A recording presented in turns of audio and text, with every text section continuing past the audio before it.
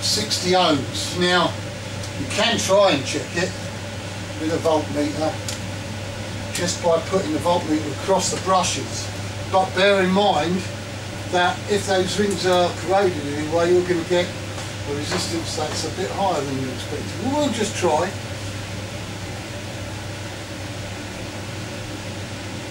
Okay, 84, a little bit of there's a little bit of resistance in the wires, and obviously there's a little bit in the brushes. The only way to really check absolutely properly is to have some things that bent over a bit, some probes that bent over a bit, and get straight on the slip rings. But 85, that's fine. That's telling me there's not a problem there. If you were getting 20 ohms or you know, or 1 ohm or something, then you've definitely got a problem with the rotor. But round about 60 ohms, 80 ohms, that's fine. There's no problem with that rotor. Okay, the next thing that we want to check is the windings. Now you've got 2 windings that are connecting onto this connection block here. Now that's one winding, 110 volt winding, that's another 110 volt winding, and that all connects up to the switch at the front for the changeover between 110 and 240, and it connects them up in different ways to get the 2 different voltages. So to check and this is the stator windings, the main windings on the stator. So to check those, what we have to do is undo. It's got to be connected. It's got to be disconnected to check it.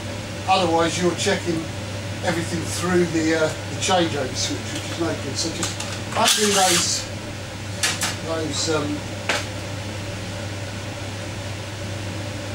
those connections. And make sure you recover the nuts and washers.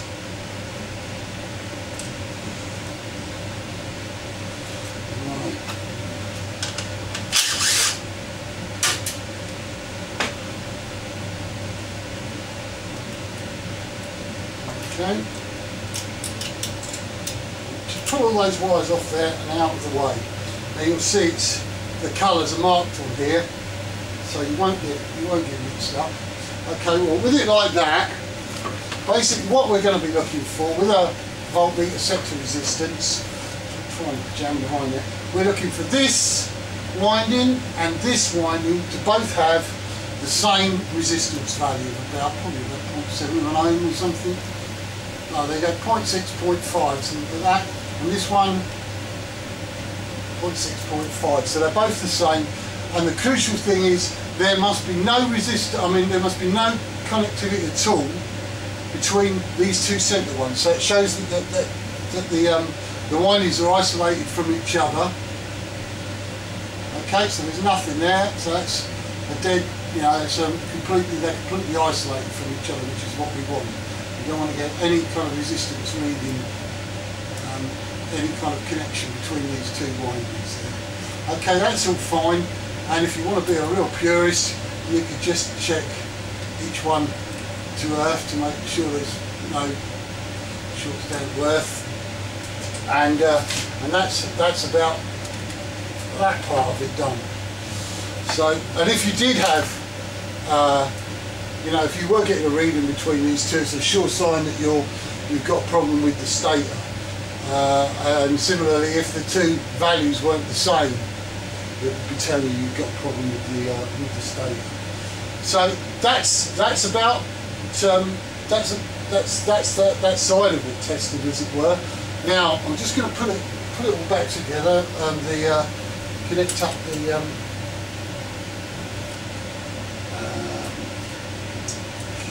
main outputs again, and then the next thing we're going to do is we're going to find out and show you how to test if there is a problem with the AVR. Now the AVR itself is kind of a bit of a difficult thing to test directly, so what we do is we substitute the AVR. What the AVR does is it puts DC voltage onto these brushes. So the way that we're going to indirectly test the AVR, as it were, is that we're going to put voltage onto those brushes from the battery. Now, if you've got a machine that had no output and and you've done all these other tests, and then you disconnect the AVR and put voltage directly onto the brushes. If you then get some output, now putting it from a battery, from a 12-volt battery, it's not going to be the right output. It's not going to be the right voltage, as it were. It might be 100 volts, might be whatever. But the main thing is that if when you do that, you get output, then it's telling you that the AVR must be done, because the AVR, if it was putting volts into those brushes, you would be getting output. So that's what we're going to do next. Now, because I do quite a lot of this, and I think you'll find that this is technically called flashing the field, what we're about to do, but I'm just testing the AVR, because flashing the field sounds like some kind of perverted football match. But what we need to do is, can we just zoom out a minute, Pen? Okay, you probably can't see. Down here I've got a battery. I've got the negative side of the battery connected, and the other connection there, I've just left it floating. Okay, so, and I'm going to put these I've got terminals on, I'm just going to put them to the brushes. So the positive side there, the negative side there, make sure you get them the right way around. Now that's all connected to the brushes and the battery, but the one side of the battery is left unconnected. Now what should happen, I'll start the machine up, and when I touch the positive side on the machine, it will, if the problem is with the AVR and everything else is working properly, when I touch this positive terminal, I should get some output. Now I've got this connected up to a load bank. Can we just zoom up a bit, Pen? Move up. So okay, so okay, on the monitor there, let's see.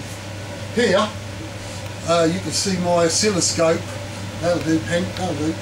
And when I start the machine and I touch the battery terminal on, you should see the oscilloscope suddenly spring to life. So I'm just going to start out. I'm going to do this very briefly because although we've got the extractor on, it's not pleasant to be here with this running. So right,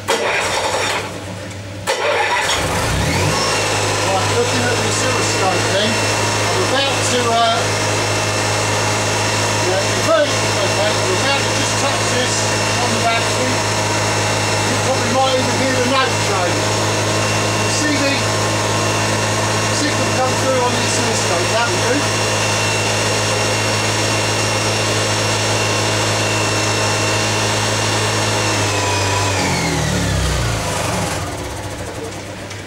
Now, if when you do that, you still get no output, then you wouldn't necessarily suspect that the AVR was at fault then, because you've done the job of the AVR and still got no output, so you're looking elsewhere. But if when you do that you get output, then that's pointing you towards the AVR as being the guilty party.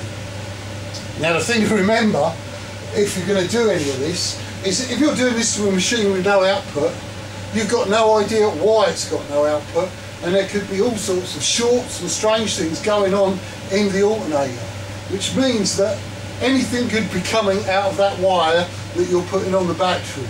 So you only want to dab it on, you want to make sure you're insulated from any of these connections, because it's possible in, I suppose in some kind of way, that you could end up with AC volts coming down that wire if you've got the necessary conjunction of faults in your generator. So just be aware, when you're doing this with a generator that's got a fault, absolutely anything could be coming out of that wire, so you don't really be killing yourself with it. And yeah, that just about concludes the basic fault finding tests that we'll do on an EX5500. And with that combination, we should be able to determine whether there are problems with the stator, the AVR or the rotor. Okay, thanks very much.